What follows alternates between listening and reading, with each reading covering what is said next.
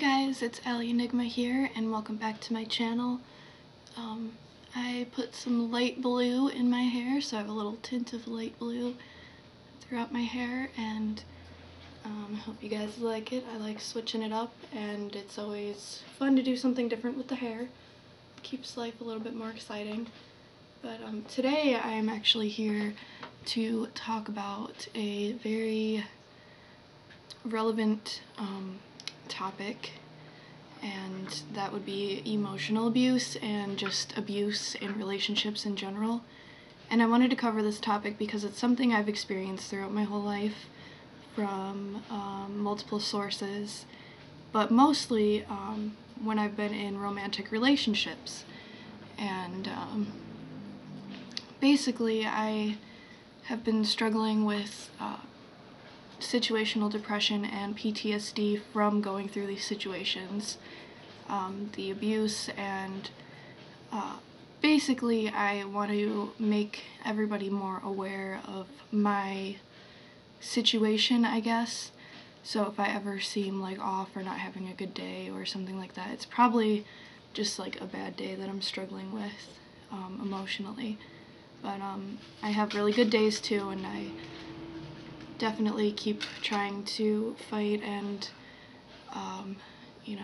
not dwell on the past too much and try to keep myself from getting into bad situations. So the first reason why I ended up getting in these situations is because of certain people that basically convinced me that they were really good people and to give them a chance and kind of be self-accepting and basically accept all of the negative judgments towards me, but basically nothing they did was ever held accountable to them. And these people would speak ill of me to other people that they were friends with, or other people in their family, or it's even happened where they would talk bad about me to my own family and try to make me look bad intentionally, but they would still want me in their life. And that was the biggest thing that gave me extreme confusion, was they still wanted me in their life. If I'm so horrible and a terrible person and you have to say all these horrible, nasty things about me to other people just to maybe make yourself feel like bring me down to your level, because the other person was the one that was actually causing me harm a lot, whereas I'm a very nice person. Anybody who knows me well enough knows that I'm extremely nice and extremely accepting and, possibly naive at times, which has always been a disadvantage for my personality. And people take advantage of that a lot, and I don't want that to happen anymore. And basically,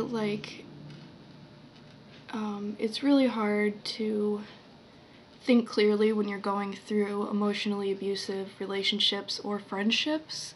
So you kind of just accept what's happened to you, and you kind of just try to forget about it or brush it off, or like I've been told that I'm too sensitive or something, when really it's the emotional abuser's way to keep you in their control, and so they don't have to be held accountable for their actions. When the way that I think about it is, if I've made somebody feel so horrible that they just want to cry or that they just want to break down, I would know that it was my actions causing that. But when people that are in denial of abusing you and in denial of being an abuser in general, they will blame it all on the other person. And I'm not trying to be a victim here. I don't want to play the victim. Like, I don't want to have gone through all of these situations, but I also don't want to be brushed off and have people just not believe me, because for one, I am not the type of person to just try to get attention for any situation that I possibly can. I'm kind of the opposite. Like, I don't want, negative attention or unwanted attention in general, and I don't feel the desire to crave attention, like I need the attention, otherwise, like, I'm gonna feel empty inside. No, that's not the case at all. I just want to spread awareness, because it's self-respect for standing up for myself on my own. I'm not gonna take any abuse from anybody, and the best way that I've avoided the situation is just to not make an issue of it, but also just stand up for yourself. But if you can remove yourself from the situation calmly, it's probably going to be the best for you because it's not going to be as traumatic. So for me, a couple of the situations that I felt like I was stuck in because these people would treat me horribly, but they would still want me around.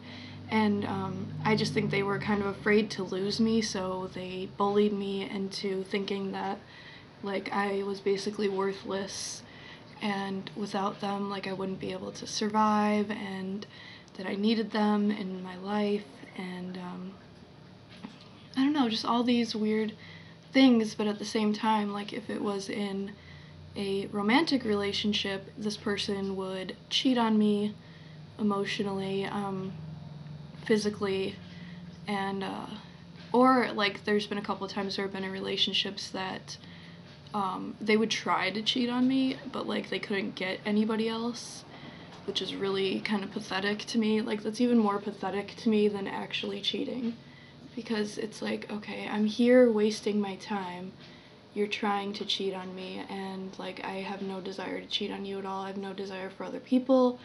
And then there's also been things like where they would turn that around on me and say that I was doing it when it really wasn't happening. Or I've had somebody that I was dating that basically their friends would put like bad ideas in their head and say like, oh, who's this person in this picture on Facebook, and this picture on Facebook, and it's like, I don't know. I guess there could be reasons not to be trusted, but there just comes a line where you just have to, like, either give that person a chance and just tell them that, like, they are good enough, and appreciate them being there, because if I didn't want to be in that relationship, I would not be. I am the type of person that I would rather be on my own and be alone and lonely and do everything for myself than be in a shitty relationship. And I think that some of the people that I dated in the past knew that, and that they would bully me even more to try to get me to stay and beat me down to the point where I couldn't leave. Basically, I, like, have been stolen from, like, money-wise, and beaten down to, like, rock bottom, to where I did not think that I was gonna get through it at all.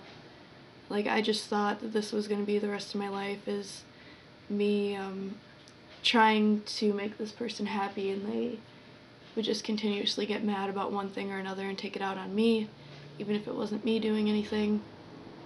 And that I would end up having horrible anxiety attacks to the point of, like, hiding in the bathroom and, like, just crying really hard and, like, not being able to breathe, having, like, a full-on panic attack.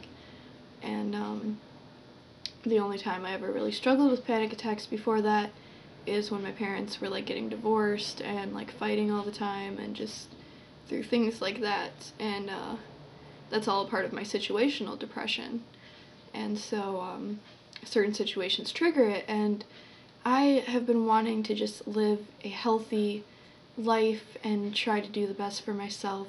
And I know that I'm not perfect by any means, like, at all, and all I can do is just really keep trying every day. But as far as the emotional abuse, is that when things happen, when you get other people giving you problems and you try to just brush it off, sometimes it sticks with me and changes my mood a lot. And I try so hard every day just to be positive and keep my mood uplifted, and I want to share my positivity and love with you guys too, because this is another thing that I love to do, is YouTube videos.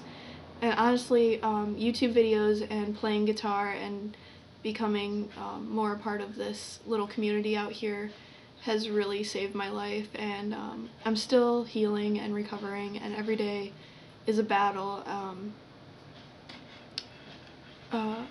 I feel like I almost don't have a day that I just feel good all day anymore. I used to be just like the happiest go lucky person, nothing negativity could get me down, but anymore I think I'm still like recovering a lot, and some days you think you're fully recovered, but then some days you realize like that progress is very slow, but I won't ever give up on myself, and I'm trying not to give up hope. Like certain days I feel completely hopeless and like I've given up, but I know that's a temporary feeling and it does go away, so I know that I'm gonna be okay. But the thing that really gets me the most is that how other people can just be so careless and like tear somebody else apart just for sheer impulse, because they can't control their own emotions and they have to take it out on somebody else that they view as an easy target. And basically, I'm not going to be anybody's doormat anymore, and like it just sucks because you get to the point where you feel like you can't really trust anybody not to like want to insult you or hurt you in some way. And I always I hope for the best, but I also think that there can be a lot of times that somebody can just turn on you, and I always have that in the back of my mind, basically not to rely on anybody else, because they could easily get mad at you or find some certain reason to do something bad against you. But all I can do is hope for the best, and I'm going to keep talking to you guys about this because I feel like it's an important subject, and maybe if I can help anybody else that struggles with past emotional abuse and recovering from that as well.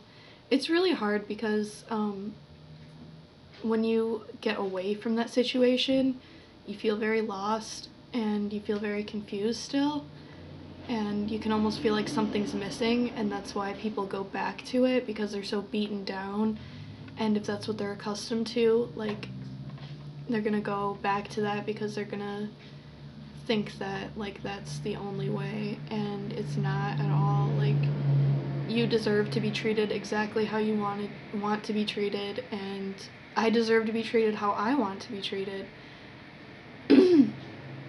And you shouldn't have to deal with any kind of abuse. If somebody is unhealthy for you, like, I don't know, if they treat you good but they're unhealthy to themselves, I guess that's one thing. But I've noticed that people that are really unhealthy and make like shitty life choices tend to treat other people the way that they treat themselves. And so get to know the red flags, steer clear of like getting involved with people like that.